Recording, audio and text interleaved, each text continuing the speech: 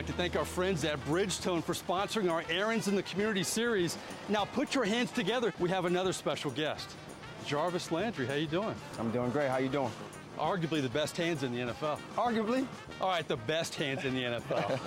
We got to take a trip. Come on. We got to hit the road. All right. We hit the road in this Errands in the Community episode for a special trip with Saints wide receiver Jarvis Landry back to where it all started, Lutcher, Louisiana. On this evening, Landry will have his number retired by his high school in front of family and lots of friends. Looking back at it, man, it's been a lot of hard work, a lot of sacrifices. On the way over, it was time to reminisce about a football life highlighted by the letter L. Landry, Lutcher, LSU, and now back with the Saints in Louisiana. How exciting is this trip for you, going down memory lane and to be honored at a place that's so special for you? Yeah, it's amazing. It's amazing. It's something that I couldn't say that I saw, you know, as the journey went along. A journey which saw Jarvis Landry become an elite athlete and a magnanimous man. His Building Winners Foundation aims to empower, engage, and excite every community he's played in. On a night where he is honored by his high school, Jarvis returned the favor. It's one thing to be honored for your football career at your high school, but to give back, and you and Bridgestone are donating $10,000. What does that mean to help so many student athletes who came after you? It's important because it's bigger than the game, you know, and to have an opportunity to give back to the community, give back to the school, a place that I came from, you know, it's one of the most important things. And, you know, shout out to Bridgestone. What's inside of you that motivates you to do this? Truthfully, I never really had anybody do it for me, you know, and that was really one of the reasons why I started a lot of the foundational stuff, and also a blessing in disguise of being here in New Orleans playing for the Saints, that, you know, I can really reach into the community. Giving back is one thing, but coming back and doing it in his home state was an opportunity Landry couldn't turn down.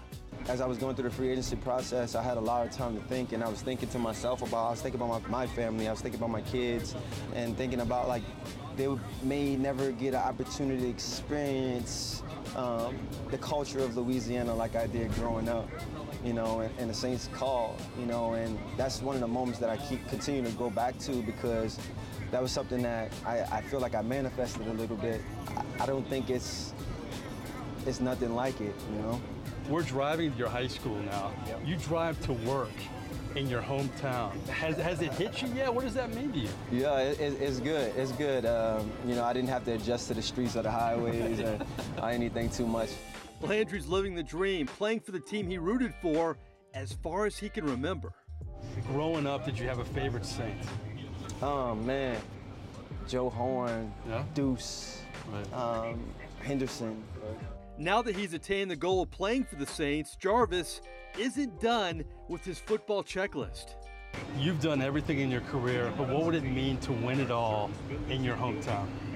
Man, I think that'll be the last check mark of my career. Well, the second to last check mark. But what's the other one? Hall of Fame. I like that. Yes, sir.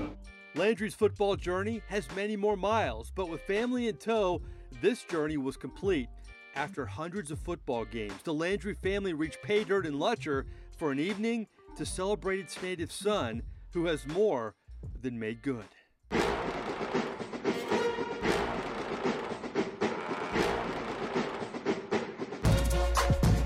Does this bring back memories walking in there? Man, it do. Yeah? It do.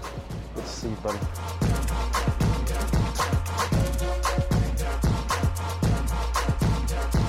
Good memories just come rushing back, right? No, absolutely. Yeah. A lot of history.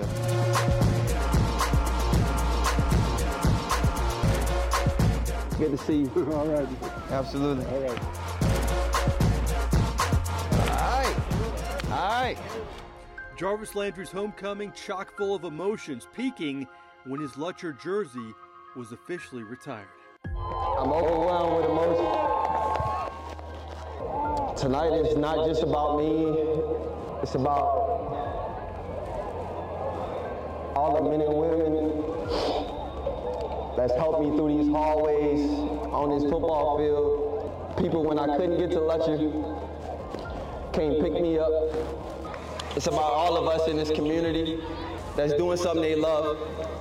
So tonight, myself, the New Orleans Saints, and Bridgestone would like to donate this check to Letcher High School.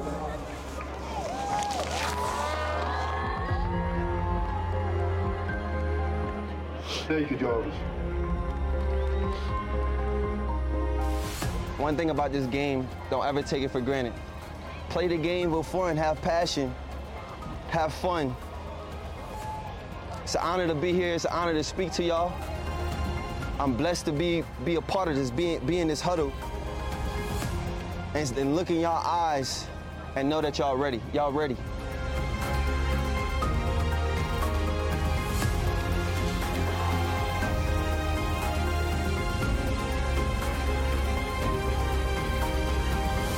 You had expectations of what this evening would be, but you got emotional. Did you think it was going to be that emotional for you?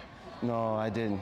I knew. Yeah, actually, I did. Yeah, you weren't sure, maybe. I did, and I was trying to hold it back, and and I couldn't. What set up those emotions for you? Just the memories. The memories began to hit me. Looking up in the crowd and seeing familiar faces. Seeing people that actually helped me. Final question. You've come a long way since you were at Letcher High School. Did you get to reflect on how far you've come in a night like this? Yeah. It's been a long journey. It's hard to believe, but almost 13, 14 years ago, I was in high school, on the same field, making plays. I know you have a lot of football left in you. Thanks for taking us on your journey. No doubt. All right, appreciate it. All right.